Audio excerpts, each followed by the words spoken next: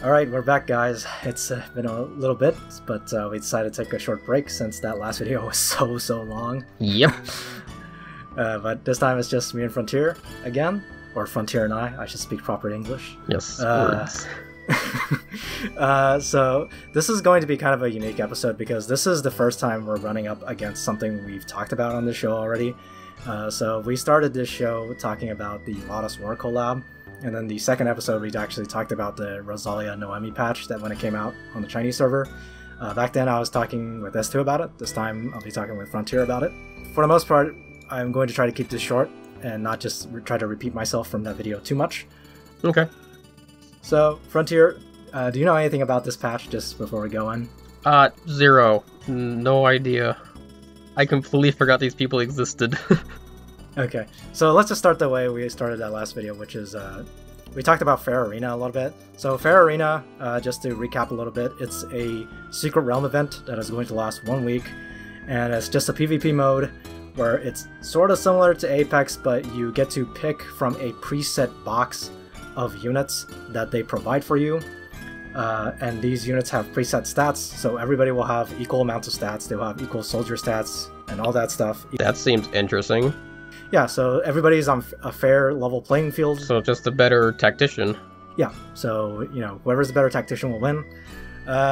Generally speaking, you know, there's still RNG. This game has a lot of RNG, but yeah. Yeah. But yeah, it has really nice rewards. It has like the it has the Search Stone packs. It has enhancement stones. It has enchant scrolls. It has I guess I gotta do it then.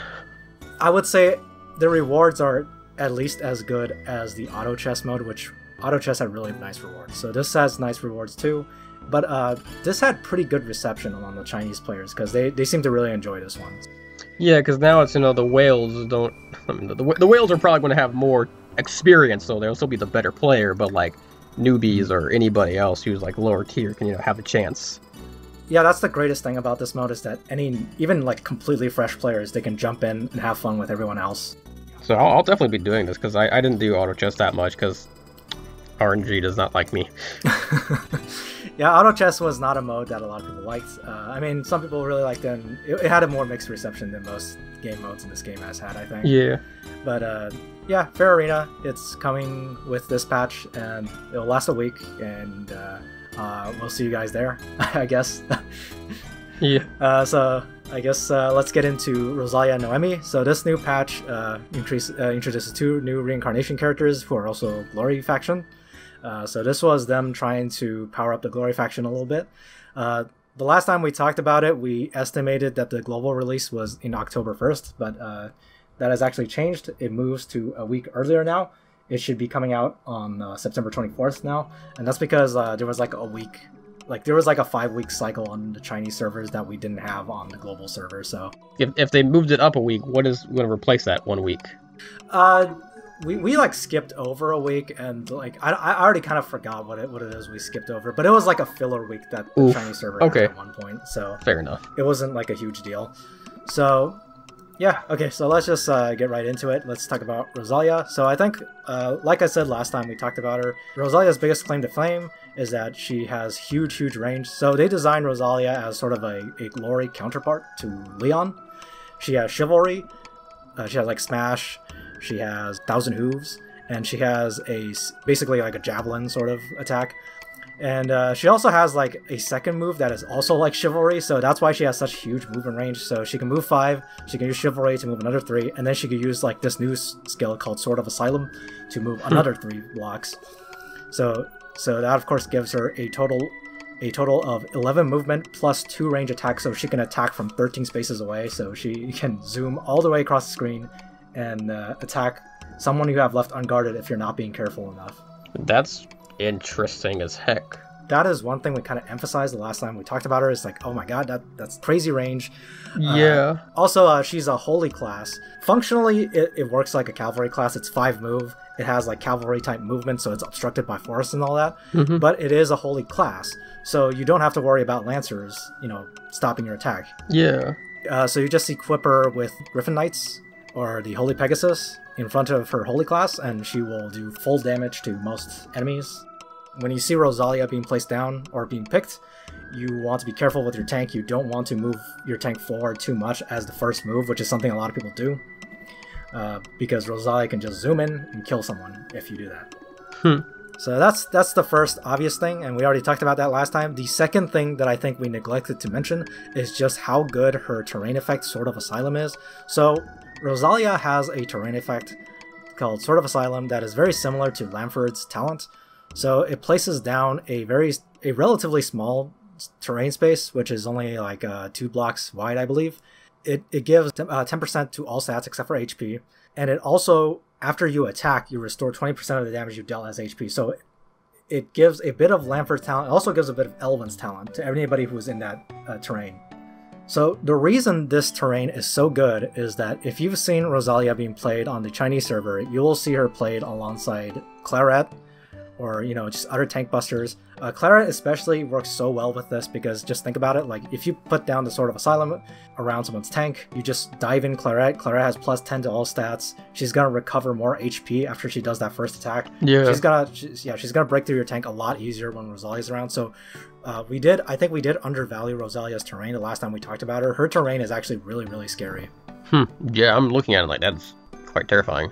The other thing is that Rosalia's terrain is unique among terrain effects, is that it cannot be overwritten by other terrain effects. So like right now you have like sort of Licorices sort of warring with each other to assert dominance. Yeah. With Rozalia, if you place down Sword of Asylum, that's a safe spot for you. Like it cannot be overridden by anything except for another Sword of Asylum.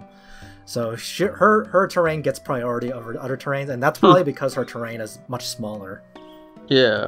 But yeah, it does make her interesting as an option if you want to try to like curtail the huge terrain meta that we're entering into, because soon we're going to get Old Landius as well, or Boomer Lando, whatever you want to call him. Yeah. He also has huge terrain covering carpets, and yeah, Rozalia is your only way to make sure you have a really a safe terrain space just for yourself. Would she replace Leon?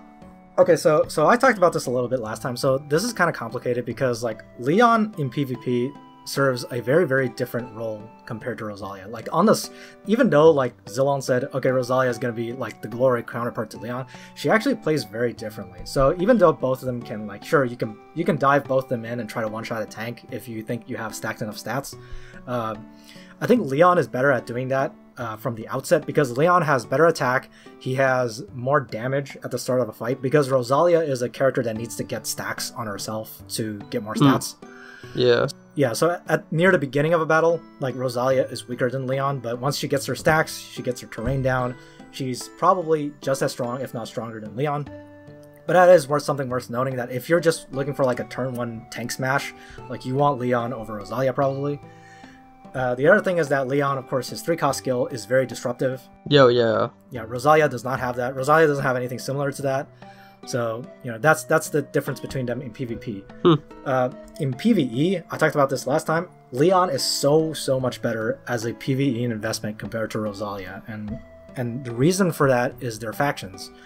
Rosalia's factions are Glory, Reincarnation, or Tensei, and Princess. So the Princess faction is in Leviar for Eternal Temple, and Glory faction is in Scylla for Eternal Temple. Yeah. For both of those, Rozalia is going to have a lot of trouble. Leviar is someone you want to use range damage for. Yeah. And for Scylla, the map is on water, and Rozalia is just going to get her feet caught all the time. Yeah. And Reincarnation is not in any of the Eternal Temples yet, unfortunately, and I believe it's still not in any of the Eternal Temples on Chinese server as well, so that kind of sucks for them. For Ancient Beckoning, Princess faction is in Nidhogg, and she's okay there. Like, she's decent there. But like, Glory is for Hugin and Moonin, and she is like not very useful there at all. I mean, she can put down her terrain and try to power up your Narm, but yeah, aside from that, she's probably not doing very much. Okay. Just making sure, because she looked definitely interesting to me. I play Leon every time. Like, so basically for like generic PvE, she's just as good, if not better, than Leon. You know, like, just like, you know, your challenge fights. Yeah. You know, like, oh, I want to push through dragons, you know, that sort of thing. Yeah, she's good. But like, if you're like a newer player to the game and you're thinking, okay, I want a strong cavalry unit for as a new player, it's like I just can't find myself recommending her over Leon for so many reasons, because aside from what I just mentioned, there's the fact that, oh, like, you know, Leon, Empire and strategy, that works so much better in PvE. Empire is Valkyrie, so Leon really, really good in Valkyrie. Strategy is the Phoenix fight for Eternal Temple. Leon, very good in Phoenix. Empire and strategy are both Sleipnir, and Leon is so important in Sleipnir. Like he's really, really good for Sleipnir. So like, if you train Rozalia over Leon, like when you get around to doing Ancient Beckoning, you're gonna miss out on a lot by not having Leon. Okay. And the final thing is that Leon's bonds are much, much easier to get. Like Leon has like an R character as one of his bond characters. Layard and Bernhardt were his bonds. Bernhardt. Yeah, and Rozalia's bonds are Maya and Ares, which are 2 SSR units that many, like, okay, like even if you're a new player, maybe you'll get Ares at some point, but like there's not a lot of banners for Ares coming up. Yeah. Didn't we just have oh no, we have a Maya banner currently, don't we? Yeah, there's a Maya banner, but it's not a Destiny banner. Yeah. There will be a Maya Destiny further down the line, I believe, but yeah, I mean, like, it's 2 SSR units that are much harder to get, so, like, even just from, like, an unlocking bonds perspective, Rozalia, much harder to get to full strength than Leon, so, for a new player, I think I would still recommend Leon. Okay. And even for mid-game players, you know, like, because Sleipnir is one of the hardest Ancient Beckoning fights, I think, and I think you really, really want to have Leon trained for that one. Yeah. Definitely. Yeah. Do you have any thoughts on Rozalia? She looks definitely interesting. Yeah, she's quite good. Between this and some of the later patches, they are trying to power up Glory Faction a little bit. I mean, just the last 2 days we've been editing the site and adding some of the newest stuff. You know, like Tensei Jessica and Mariel just got added, or they just got announced on the Chinese server. So it's interesting because like Glory Faction is looking a lot better now. They still have a lot of problems, but you know they're looking pretty good. And if you are a Glory main, I can't see myself not recommending Rozalia. She's pretty good. Yeah, I was definitely a Glory main before, but now yeah, I think Glory is like the first faction many people choose because like it's the easiest one to get into. Yeah, they provide so many free units for it. Yeah, but I think that's all I have to say about Rozalia. Anything final you want to add here, Frontier? No, definitely interesting. Yeah, if she was placed earlier, I might have picked her instead of Leon for a lot of stuff because I was a Glory in the beginning. But you know, like a year and a half later. You would have picked her for more reasons than just her as a game unit. Let's just say that. Maybe. I won't say much. Okay. Okay, so next we got Noemi. So last time we talked about Noemi, we really didn't say very much because I was thoroughly unimpressed with Noemi when I first saw her. So, like, Noemi is, Zalon said they want her to be the counterpart to Lana, so she's like the Glory Lana. And, you know, just the last 2 days, we got Jessica Tensei announced, and, you know, some people are thinking Jessica Tensei is a super rip for Noemi, because in many ways she looks like just Noemi, but better. Yeah. But I will say, like, even despite that, I will say that I think Noemi is better than I gave her credit for when I first saw her. So I think she's actually pretty interesting. She's not amazing, but she is not bad. I think she can be pretty good. A couple things to note. First, we have Noemi's talent, which has Intelligence Plus. So this is immediately a problem compared to Lana, because Lana has Damage Plus, which applies to soldiers, and Intelligence Plus does not apply to soldiers. So that's a big problem. She also gives this Magical Clothes buff, which says if a unit's HP is less than 80%, the next attack taken will be reduced by a certain amount of percentage. So this is actually pretty nice. So like people have been comparing this to the shield that Jessica Tensei has been announced to have. Yeah. I'm going to say there's a couple differences here. Jessica Tensei's shield only applies to herself and like one other person. And it only works at 100% HP, so if someone breaks your 100% HP, it's basically immediately gone. And Jessica Tensei's shield only lasts 1 turn. This gets applied, you know, at the end of Noemi's first turn, and it lasts basically forever until it goes until you use it up. The other thing is that this is active only at below 80% HP. Some people didn't like this because it means that if you're trying to tank something from 100% life, you know, this obviously wouldn't help you. But I think it does have its uses. I mean, if you're at 100% life, it means you have a number of bonuses from your soldiers and all that. And you also, if you have Full Moon enchant, it means you have the Full Moon defenses up as well. If you have a Full Moon enchant character, this is like a good safety net. So if someone like backstabs your Full Moon character and you lose Full Moon, this will reduce damage by 50%. Like, that's a lot. I think this shield is better than people give it credit for. And of course, Noemi applies it again when she dies. So you can get it twice in a battle. The one thing I don't like about Noemi's kit is that she has nothing but single target strikes. which in this meta, like this current meta, we are very AoE heavy, and Noemi is not really helping with that at all. Yeah, because I was about to say her 3 buffs, and she doesn't get her revive. Like, wait a minute. Yeah, that's a big problem with Noemi, is that she is a single target character, and even though like she's a little bit like young Jessica in a way, in that her 3-cost skill can increase her range. So she can shoot up to 4 spaces away, and if you get the new staff that we're going to get in like just this week, I believe, she will be able to shoot 5 spaces. So that is kind of nice. The other thing is that she has a handful of spells that create terrain effects, but they're like really lame. So like the ice spear creates like a movement down terrain, but it's only on the one block that you attacked on. And then you have Pillar of Fire, which is a little bit more useful. It creates a plus sign terrain that does fixed damage. You know, it's okay. And she also has Accelerated Aid, which is actually surprisingly useful. She's a pretty simple character who you can make work, but she's definitely not a must pull. She is a character you would slot in if you have a ton of glory characters and you want more, or if she's your waifu. You know, if she's your waifu, then, you know, more power to you. Yeah. Oh yeah, one last thing I will add is that she's actually pretty good in auto chess mode from what I've played. You know, like her fire terrain is actually kind of annoying in auto chess because, you know, the AI is dumb and they'll continuously walk into it. Huh. Well, okay. So she does have that niche going for her. One question about her. Yeah. Do any future characters have bond requirements that are required for or by her? I don't believe so. I can't think of any right now. Yeah, because she wants Jessica and young Jessica, and I'm assuming. Yeah, off the top of my head, I don't believe any of the reincarnation characters will require her. That's not to say she will never be required, but for Rozalia will be required for Mariel. Okay. So if you're planning on making a reincarnation team, you could probably still consider skipping Noemi, but Rozalia is probably someone you want. Rozalia is really good. What, any items coming out? Exclusive gear? She did not get exclusive gear yet, no. Okay. And neither did Rozalia. So they have, so it's gonna be a while before we see. I mean, I feel like Noemi is one of those characters that they should be getting an exclusive equipment sometime soon, because I think she is a character that needs some help. Even though she's okay, but, you know, okay characters. Yeah. Should get a leg up. Alright, let's get into awakening skills. Okay, so last time we made a video on this topic, S2 and I were kind of snarky about it. We were talking about Altemuller's 3-cost skill, and then I just said it sucks, and then we moved on. So, okay, so this time I'm going to try to be a little bit more substantive. I'm going to try to explain why Altemuller's 3-cost is so bad. You know, like, I think if you're an experienced player, then you probably already know why Altemuller's 3-cost is bad just looking at it. First, let's explain what it does. So, Altemuller's 3-cost, it attacks a single enemy for 1.5 times damage, and then after he's done attacking, if there are 2 or more enemies within 1 ring of himself, then he will act again, but he cannot move or use move again effects, so he's stuck in the same place and he can attack again. And yeah, if he successfully defeats a target with this skill, it gets cooldown -6. It has a cooldown of 6, so that means it's up immediately.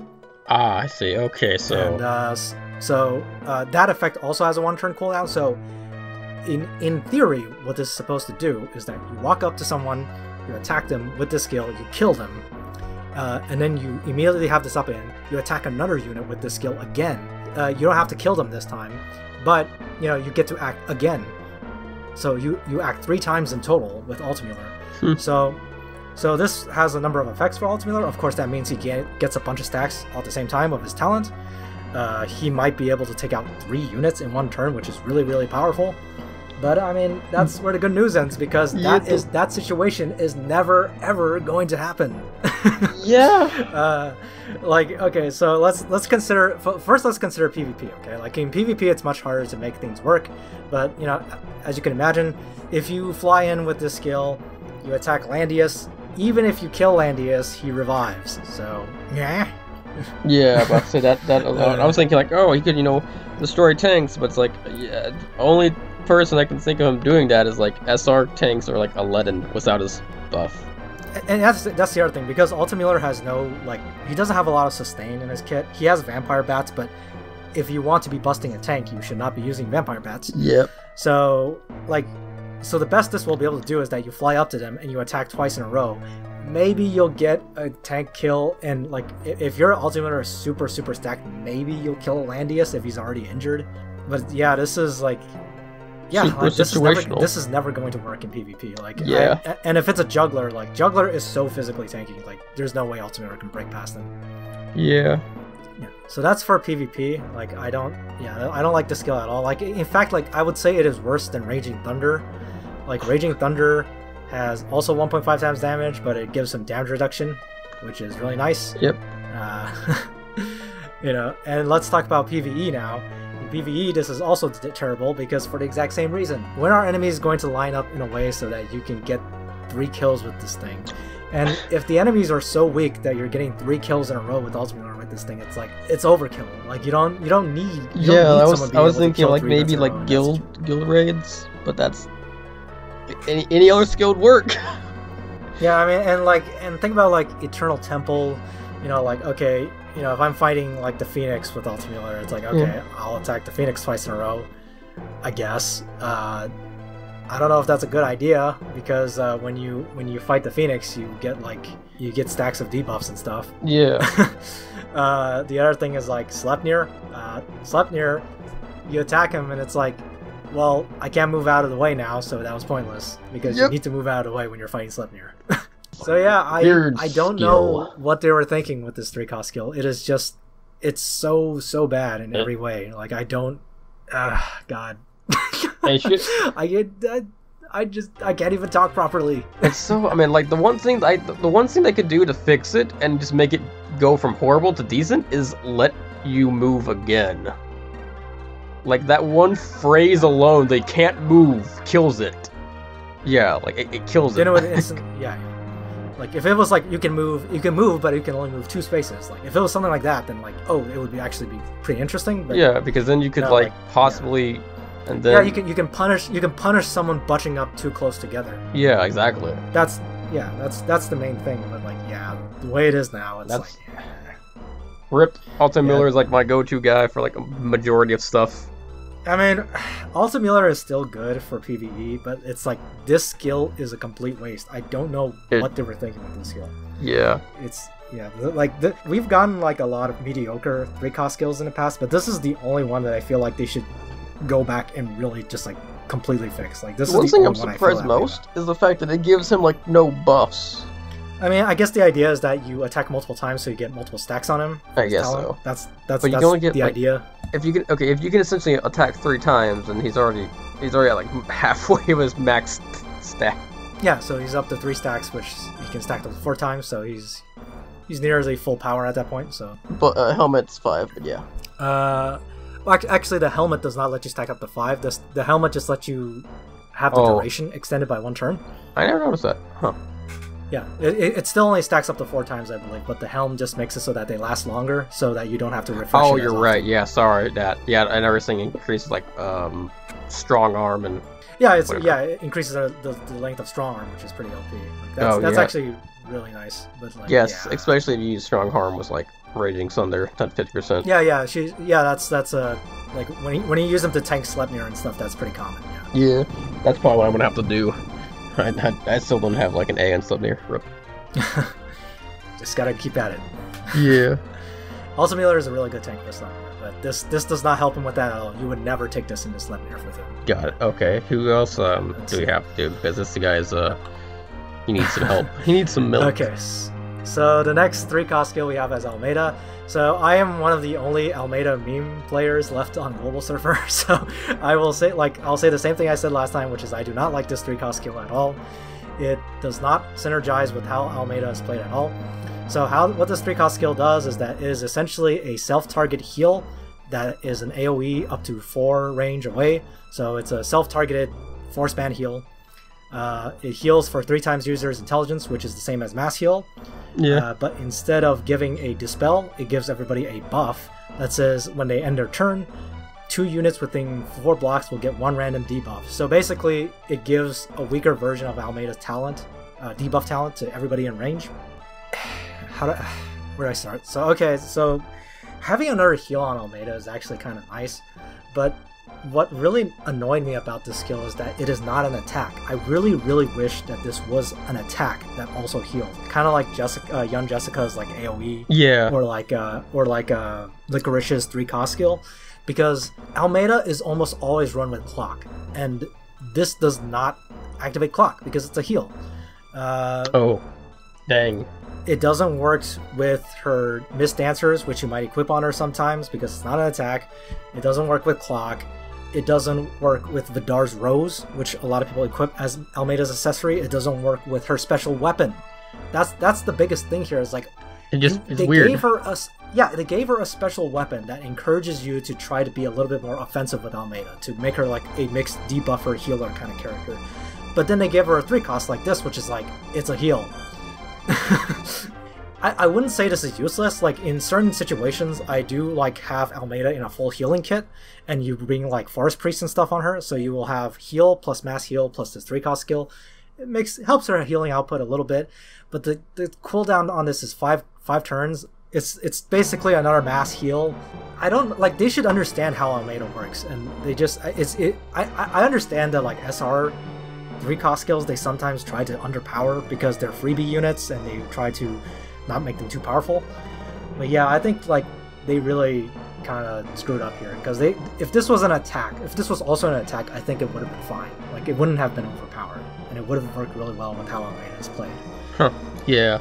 Yeah, and even in like PvE, okay, Almeda is good for like Phoenix. She's pretty good in Phoenix, but dragons.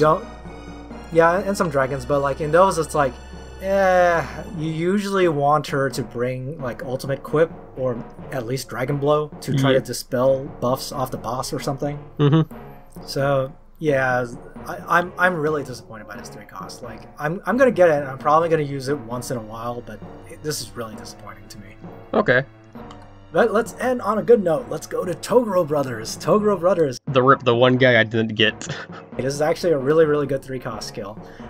So when you first look at it, you might think this looks okay, which is what we said last time, because it does 1x damage with plus 60% damage. So it's basically assault. It's assault without the heal block part of it. But it can also it can stun, which is kind of nice. It can also get cooldown -4 if you kill something with it. So the reason why this is so good is because Toguro was really missing damage plus in his kit, and this gives him that. That's really what needs to be said. And what happened on the Chinese server after this was introduced is that Toguro became one of the prime juggler killers, because with damage dealt increase, he has an easier time breaking through last rites. And because Toguro has really, really high attack, like he has the highest attack stat in the game, I believe. Yeah, he'll just he can as demon class, of course. You take a demon Toguro, use this 3-cost skill, and then you just ram into a juggler. You can one-shot them. Wow, it's pretty good. It does make Toguro very one-dimensional in a way, but like he was always kind of one-dimensional. He was always like a hit things really hard character. Yep. I'm kind of sad I missed out. He was the only person I didn't get from the Yo-Yo Hakusho. I got everybody else. Yeah, I think a lot of people slapped on Toguro. They didn't want to get him because everybody wants to play the heroes. Nobody wants the villain. Also, everybody wanted Hein, and so people were going after Hein instead of him. Yeah. Hein. Everybody was trying to get everybody was trying to get hee. Okay, and yeah, like it's pretty good, and we'll probably see a couple Toguros now. Like in first band Landius boxes, you're going to see Toguros. Nice. I don't know if this was a joke, but some people said that like they saw like Ledens and Emilios being used just to counter this because they're holy tanks. And, yeah. You know, Toguro is run as a demon, so a demon DPS is not gonna kill a holy tank. Okay, that's a good note. Yeah, so it's a good 3-cost skill, but there's not a lot to say here. It's lots of damage. It's nice. So finally we have the 2 new pieces of equipment. We got one for Betty, we got one for Sophia. So let's start with Betty, because like when I was talking about this with S2, he said he was excited to use this. I don't know if he's still excited. I don't like this helm. It's really dumb. It boosts the amount of fixed damage that Betty will deal based on how low her HP is.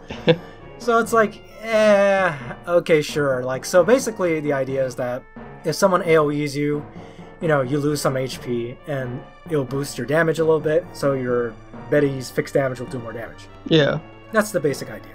And of course we can immediately talk about it since we know about it now. Is Betty's 3-cost skill. We just learned about Betty's 3-cost skill. So Betty's 3-cost skill is like a sword dance with rupture built in, basically. So yeah, it works with this as well. It's nice, but it's still like, I mean, we'll talk about Betty's 3-cost skill a little bit more in depth when we get around to that around next week. But yeah, like, to be fair, like, the Helm slot was probably the one that was the most open. Betty does not need Fury of Tyr. Betty doesn't really use skill attacks that often, and she doesn't really rely on counterattacks all that often. So having this in her Helm slot works. Yeah, okay. I don't got a lot to say here. Like, it makes Betty better, sure, but like, yeah, she's still Betty. She's still Betty. Rip. Okay, you got any thoughts here? I don't have her, but the likelihood of me getting her in the focus banner that's coming up like in October is high because of the 50-50 chance between that and Amelia. Yeah, I still don't have Amelia or Betty, so I'm going to pull on that banner and hope I get Amelia because I want to play around with Amelia. But if I get Betty, I guess she can be nice as like an Empire Guild Wars tank or something. Yeah. Glory. That's about it. Or Glory, yeah. I mean, but Glory has enough tanks already. They got Grenier and they got Corbara, so yeah. I don't got a lot to say here. If a Betty Wayne wants to tell us how wrong we are in the comments, please have at it. The one next, person. So next we got Sophia's armor, and this armor is amazing. It's amazing. Like, this armor is so good. Like, I mean, good enough that Sophia was found in many boxes. Like, and I mean, part of that is because the mythical box is so popular now, and Sophia herself is a mythical character. Yep. I mean, I don't know what there is to say about this skill that isn't obvious just from looking at it. You know, it lets you run characters without a faction buff, and then Sophia will just cast a spell on all of them, and you'll get all your buffs. I just realized it says allies. I thought it said allied. No, mass heal, boom, everyone. Yeah, and like it is slightly weaker than a faction buff, but in most cases that's not too important. You know, you get a little bit less attack, you get a bit less magic defense, but you do get the big defense that Sophia gives from her talent. So. Yeah, like you don't have to carry mass resist anymore. You can just have that. You can still bring mass resist if you want the immunities, and you know it does give 30% magic defense instead of 20. Oh, and mobility reduction, in fact. Okay, so yeah, but it's still definitely nice. So yeah, like Sophia is really good now. Like, I mean, you saw things like people bringing Landius without a faction buff, and then Sophia would just heal him. He gets all the attack and defense buffs he needs, and instead of bringing a faction buff, they bring like rout or something just to push enemy units or whatever. Oh yeah. Oh, I did see that. Yeah, I saw that route. Oh. Like, you can route, like, you know, if someone is foolish enough to try to jump in with their juggler into your Landius's face, you just route them, you push them out of the way. It's like, okay, you just wasted your 3 cost. Rip. Sophia's going to find herself in lots of boxes, and she is going to be a mainstay for a while, I think. Nice, I'm glad. Yeah, and Rewind, of course, is still super powerful. Rewind. Yep, I'll definitely try to build her up more now. I had Sophia built a little bit for PvE, but I might consider runestoning her. Same. You know, this actually, of course, this does not help her in like Ancient Beckoning, because you cannot get attack or defense buffs in Ancient Beckoning. So there is that. Yeah, this for PvE, this is not like for a lot of the PvE challenge fights. This is not as important, but yeah, like for PvP, this is pretty crazy. Like, it's really nice how much like Sophia like opens up your pick ban when you have her in your box, from a pick ban perspective. Yeah. Yeah, so this time our update, I think it's there's a little bit less going on this time, I think. You know, we just had our Cold Steel collab, which was all the excitement we needed. Yep. This time we had just 2 new characters, bit of new equipment, bit of new 3 costs, and we got a fair arena going. But yeah, there's not a whole lot to talk about this time, so this is going to be a shorter episode, but next time we will be talking about the next big Chinese patch, and we will have a guest next time. Oh, cool, okay. Alright, so that's all we got for you guys today. We'll see you guys next time. Bye.